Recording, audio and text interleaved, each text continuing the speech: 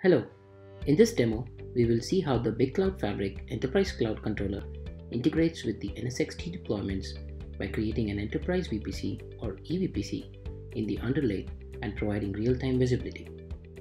Big Cloud Fabric Enterprise Cloud is powered by an SDN controller to build a leaf-spine fabric using open networking switches.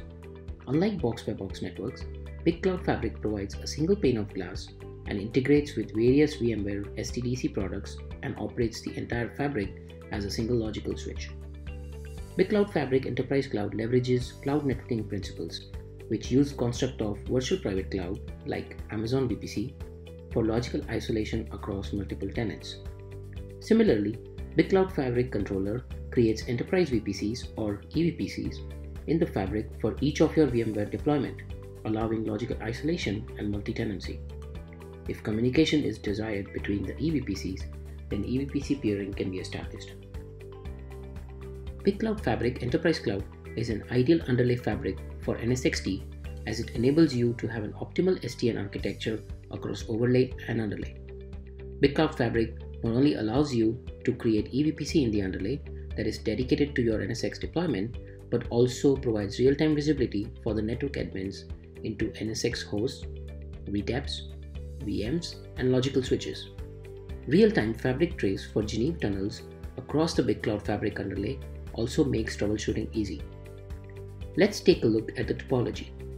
Big Cloud Fabric Controller is managing a 2-rack leaf-spine fabric that provides underlay connectivity to the 2 ESXi and 1 KVM node that are connected to the fabric.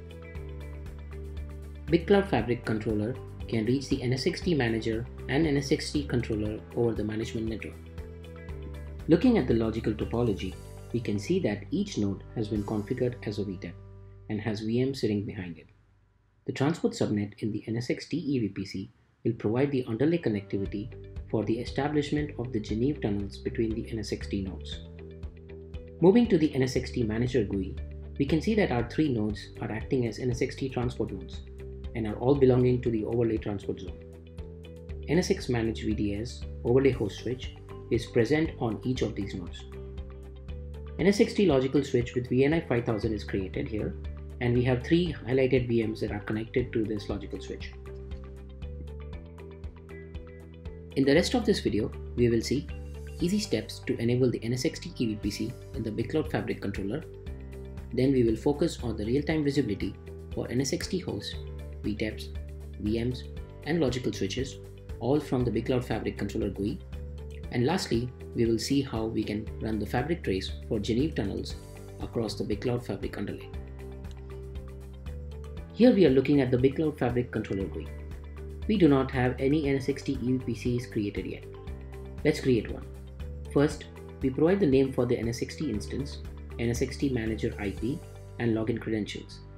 Next, we provide the name for the NSX-T EVPC, and then we are done. Here we can see all the EVPCs and the subnets that are automatically pulled from each EVPC.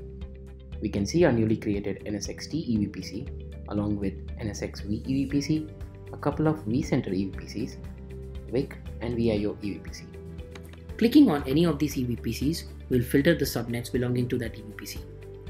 Let's take a closer look at the NSX-T EVPC transport subnet. Here we can see the transport VLAN 99 has been provisioned on the Big Cloud Fabric interface group that connects to the host uplinks. In the endpoints table, we can see all the VTAPs that have been auto-discovered in this subnet, allowing the GENEVE tunnels to get established between the NSX-T transport nodes. We switch back to the NSX-T Manager GUI and verify that a full mesh of GENEVE tunnels are established. Now let's look at the real-time visibility into the NSX-T deployment from Big Cloud Fabric Controller GUI.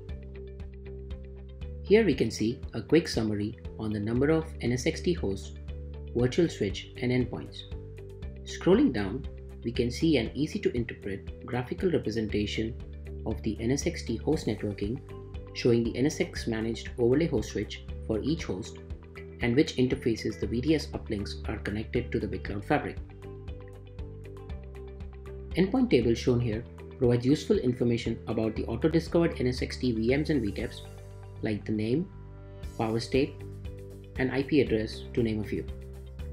The logical switch view provides both the overlay and underlay information in a single graphic, making it very easy to perform underlay-overlay correlation.